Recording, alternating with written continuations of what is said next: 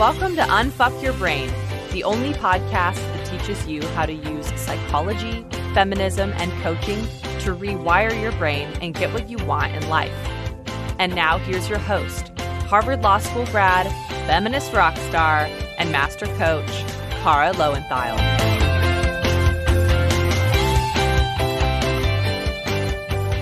Hello, my chickens. I want to thank all of you who emailed me or messaged me on social media about last week's podcast. It really has been a wild ride of a year, and I am so grateful to have you all with me. And by the way, if you're not following me on Instagram, come hang out on Instagram with me. My name is just at my name, Cara Lowenthal, all one word, no special characters or anything. And I post little mini blogs there if you like to read stuff on your phone. And I definitely use Instagram stories a lot so you can see what's going on with me in my life. Like a bunch of you voted on my poll about whether I should write a book or not last week. So definitely come hang out on Instagram at Cara Lowenthal. Okay, so we are getting a ton of new listeners every week now. I don't know what's going on. I think you guys are recommending the podcast to your friends, which is awesome. But so far in May, we have the amount of downloads we had in all of March. So basically like doubled in 2 months. And that is kind of wild. So thank you for doing that. And for those of you who are new, 2 things I want to make sure you do. Number 1, you may want to listen to the episode that's called My Story. That'll kind of give you some background on who I am and where the podcast came from. And then the other thing is if you're new, make sure that you download the confidence cheat sheet I offer. It's totally free and it has 3 written coaching exercises you can do, like worksheets for you, to really implement what you're learning. I mean, if you just think about like when you were learning languages, you can't just talk, right? You have to kind of write things down too. So the link for that is www.unfuckyourbrain.com, unfuckyourbrain.com/podcast confidence, all one word. Podcast confidence. Or if you're listening in iTunes, you can just look at the podcast description. It's at the end there. All right. So those are all my preliminaries and ways for us to hang out. Today, I want to talk to you about something that I think a lot of women have trouble with, and just been thinking about it as kind of summer is coming, although you would not fucking know it because I looked at the weather report yesterday for New York for the week and it was just rain all week. Just a sea of rain. So I don't know if I'm going to see the sun again ever. I guess I will next week. I'm going to Dallas to teach at a coach training where I was certified a few years ago. So I guess it's going to be sunny in Dallas, but I'm not sure I'm ever going to see the sun again in New York. But theoretically, summer is supposedly coming. And summer is a time that everybody kind of like loosens up a little, right? You start wanting to like stay up late and be outside and drink wine on a roof deck somewhere and wear less clothing, right? People start kind of flirting and just everything's growing, right? Spring, it's nature.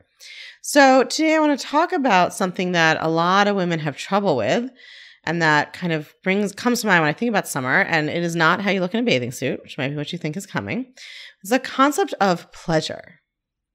So what is pleasure? The dictionary defines pleasure as a feeling of happy satisfaction or enjoyment.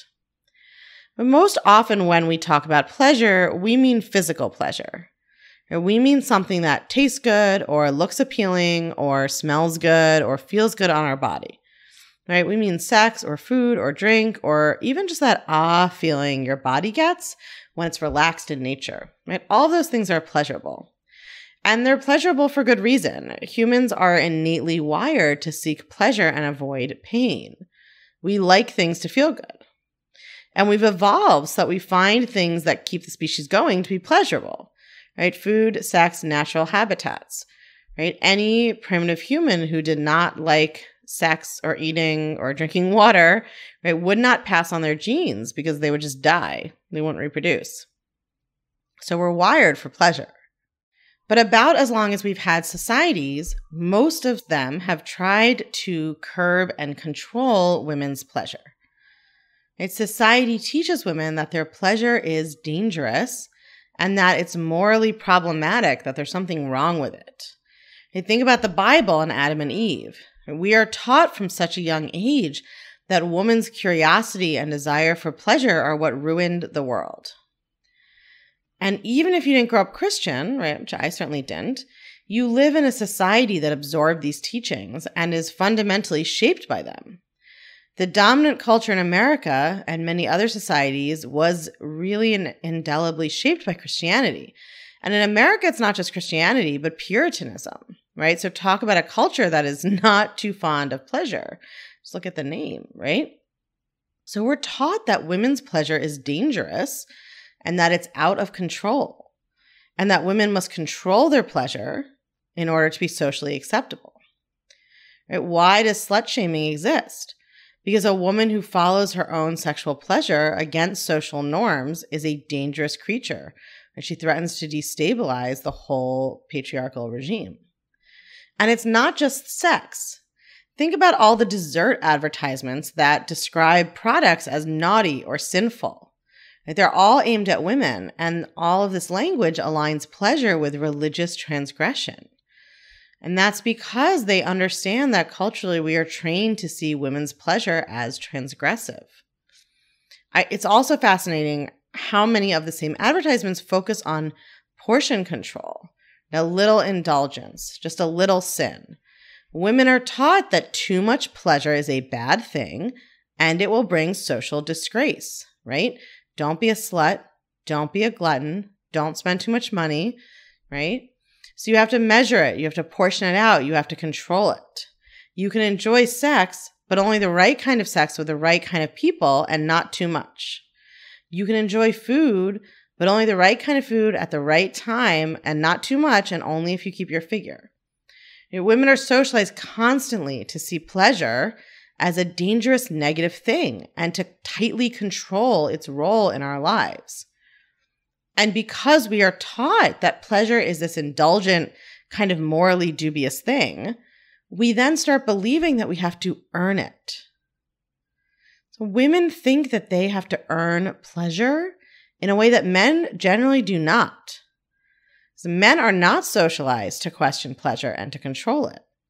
In fact, men are generally taught that their pleasure, especially their sexual pleasure, is the most important thing in the world, right? But women are taught that their pleasure is morally dubious and dangerous, that too much of it is sinful. And you may not believe these literal words, but you have definitely absorbed these teachings. You may not use the word sinful in your head, but do you feel guilty about pleasure? Do you feel guilty about eating a piece of cake? Do you feel uncomfortable or awkward telling a lover how to give you an orgasm? Do you feel bad if you prioritize fun and pleasure in your life over obligations like work or family responsibilities? If so, you've absorbed this ideology. So here's what I want you to consider. You do not have to earn pleasure. You are entitled to pleasure just because it is one of the best things about being in a human body. Your capacity to experience physical, mental, and emotional pleasure is God-given or evolution-given or universe-given or whatever you think of as the source. You come into this world equipped with the ability to experience pleasure. Think of a cat, right, or a dog who finds pleasure in lying in the sun or eating or drinking water or cuddling with you or running through a park. Right? Animals experience pure physical pleasure with no qualms about its morality or having to earn it. And humans are animals too. You do not have to earn your pleasure. You do not have to be a good enough person to deserve pleasure. You do not have to complete every obligation you can imagine or that other people imagine for you before you are allowed to have pleasure. You do not have to eat your dinner before your dessert. Pleasure is a gift and a birthright you have just because you exist. And there's no moral worth in denying it to yourself, and you don't have to do anything to earn it, either on an existential level or on a time and sort of schedule management level. So that's takeaway number one. You do not have to earn or deserve pleasure. It is not a moral issue. Now, when you start to explore allowing pleasure in your life, you're going to notice that society tells you a lot about what you should think of as pleasurable. And this is where we come to takeaway number two, right? Society is going to tell you that eating certain foods, watching TV, shopping, beauty treatments, that certain things are considered pleasurable. And those are generally going to be things that induce a huge hit of dopamine and require you to spend money to experience them. So I want you to think carefully about false pleasure versus real pleasure. When you are consuming false pleasure, you are checking out and you are not tuning in. When you are consuming false pleasure, you feel exhausted afterwards, not replenished. It has nothing to do with the activity. It has to do with the approach. A false pleasure is a pleasure that you use to numb yourself or reward yourself or escape from yourself. A true pleasure is a pleasure that you immerse yourself in because you want to be fully present and alive in your body and in your life. A piece of cake that you eat with your full attention is absolutely a true pleasure. 4 pieces of cake that you eat standing up in the kitchen watching TV to distract yourself from the cake, which you're eating in the first place to distract yourself from your life, is a false pleasure.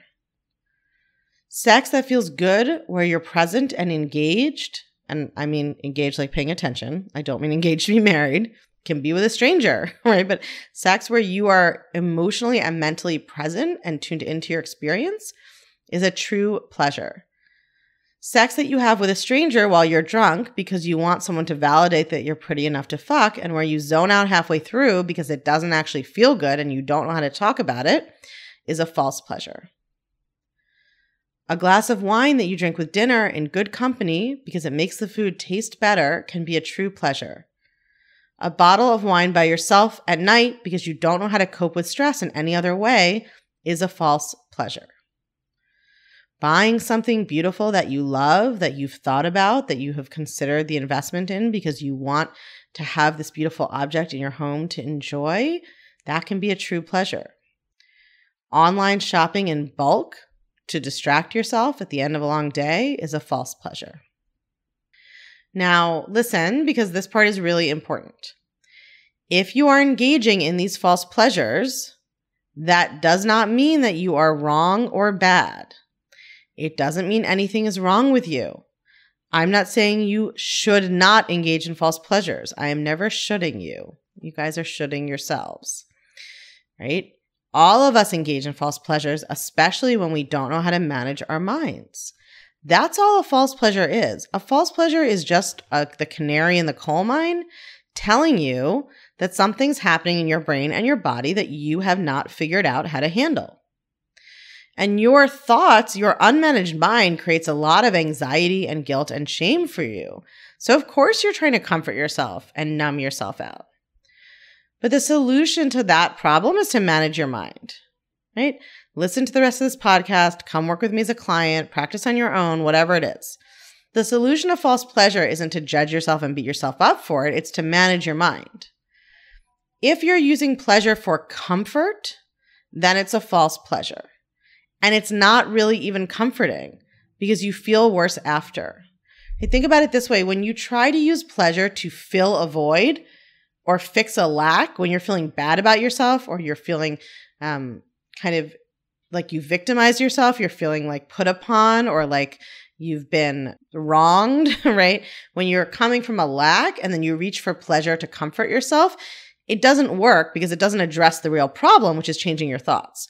Pleasure is not a solution to a problem, right? If you're using pleasure for comfort, that's when it's a false pleasure because pleasure is not the only solution. The only solution that pleasure is if the problem is you don't have enough pleasure in your life, right? But pleasure is not a solution to some other kind of emotional problem you're having. When you use pleasure for comfort, it's a false pleasure. And again, there's nothing wrong with that. It doesn't make you a bad person. Again, humans do this, right? Children fall and scrape their knee, little babies, and then they want a nurse from their mother because they associate love and that feeding with comfort. Doesn't mean you're a bad person. It's a natural instinct. The problem is just that it doesn't really solve your problem. When you're, an 8-month-old and you bumped your head, that closeness does kind of solve your problem, right? You get oxytocin, it reduces the pain, you feel better, you've moved on. When you're a grown-up and your problem is caused by your negative thoughts about your boss or your anxiety about dating or your negative self-talk about how you look, whatever it is, When that's the problem you're causing for yourself with your thoughts, right? And you're causing all this negative emotion for yourself, pleasure doesn't solve that. And it doesn't really comfort you, right? That's why you feel worse afterwards. Eating 4 pieces of cake standing up isn't actually pleasurable. It doesn't solve your problem. So that's why I say it's a false pleasure. We could just call it a ineffective pleasure, right? The false is not there to make it a judgment or to judge you for doing it. It just doesn't solve your problem. When you try to use pleasure for comfort or as a solution to some other problem, it just doesn't work and it's not really pleasurable. True pleasure involves being present and engaged, right? Think of how an animal experiences pleasure. They're fully in their body, they're fully present, they are enjoying embodiment for the sheer joy of it. False pleasure is escape. It's an attempt to escape. It doesn't work. You always end up back where you started. True pleasure is presence.